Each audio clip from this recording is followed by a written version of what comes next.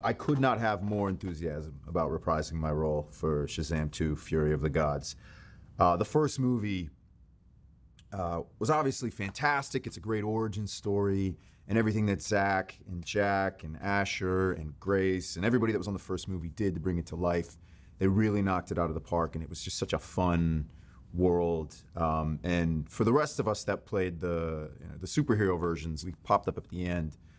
We were a bit of a tease of what was to come. So the promise of what this movie was going to be is the thing we were most excited about to come on board. I mean, the plan always was, even from the beginning, was this was the goal. This movie, getting to make this movie with this cast at this scale, was the thing that we were always excited about getting to do. So we're very happy to get to be here now and just blow it up in a major way.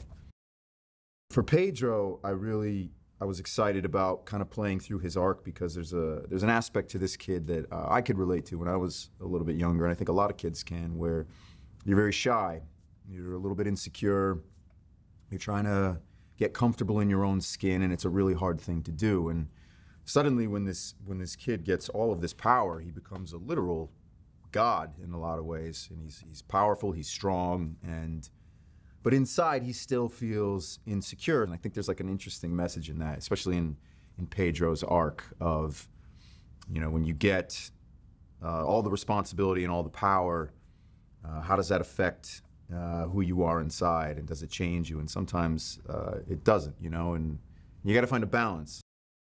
Louise, our costume designer, and her whole team, they absolutely knocked it out of the park this time. She's got an incredible eye for detail. And the suits are, from the ground up, they're an entirely new redesign. Every piece of material, the aesthetic design, the muscle suits they did, they were much more extensive with the way they scanned them and they sculpted them for us this time. Each one's like specifically designed to our bodies. It took a long time, but we couldn't be more happy with the results. Shazam 1 ends with Billy's powers extending to the rest of his family. And we tease at the end of the movie where we all turn into superheroes. So when we get to the beginning of Shazam: Fury of the Gods, we're already well into a world where they've been doing this as a unit for a minute. They exist in a world where they are known. They are a family of superheroes that's seen. They get press coverage. That's the fun of this movie, is watching these kids try and juggle the duality of those two existences and trying to learn how to work as a unit. And the size of this movie, the scale of it, is so much bigger than the first, and fantastical in a way, and kind of crazy in a way that it just takes all the fun elements of the first one and blows them out to like 1,000. Zach's the best. He's such as an actor on this project, playing Shazam, and just as a person in life, Zach really likes to make sure that the environment that he's in has a good energy. He's always trying to make sure that the energy's right. He brings a giant speaker everywhere. He's always playing music, making sure everybody's having a good time and the vibe is right. And we're really lucky because we genuinely get along very, very well. And Zach is very much a leader of that. He sets a great tone, consummate professional, but primarily he wants to make sure everybody's having a good time. And I think it really comes across in the movie. And this is truly the most fun I've ever had on any set, honestly.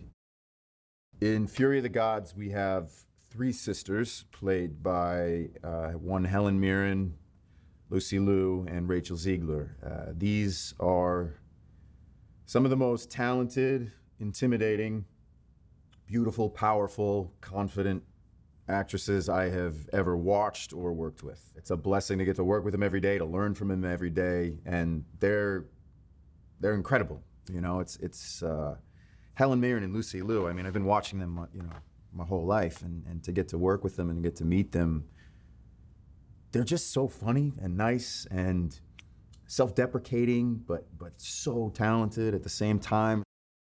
We have The Rock of Eternity, which is a very well-known set for Shazam. Because we're used to our superhero roles at this place, it's a lot more lived in, and it's become like a child's bedroom. So our personalities are all over this place. Like going on that set was so much fun. We had We had like arcade games set up. We had video games set up. We had food everywhere. We had like we didn't go to our trailers for the weeks that we were shooting on that set. We just stayed on set because I mean it's like the ultimate trailer. It's like what we would want to live in as kids. We had everything we needed. We were watching sports. We were playing video games.